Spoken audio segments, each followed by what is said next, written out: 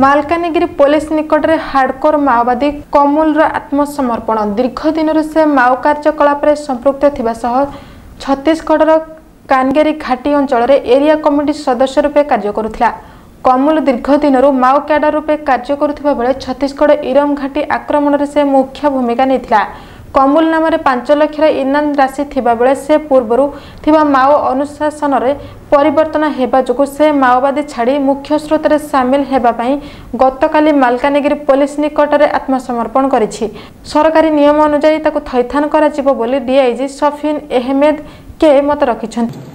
आज area committee रे secretary थिले सेटा दरबार डिवीजन भीतर जो कंकरका की एरिया कमिटी थी इन ऊपर से डिसार्टन नहीं के से रास्ता छाड़ी के से मुख्य धारा को पड़े जो प्रकार अत्याचार लोगों ऊपर आतंक करते से समय से भी भाग नहीं। मालकानगिरी संजय ढाली रिपोर्ट ओडिशा मोबाइल टीवी।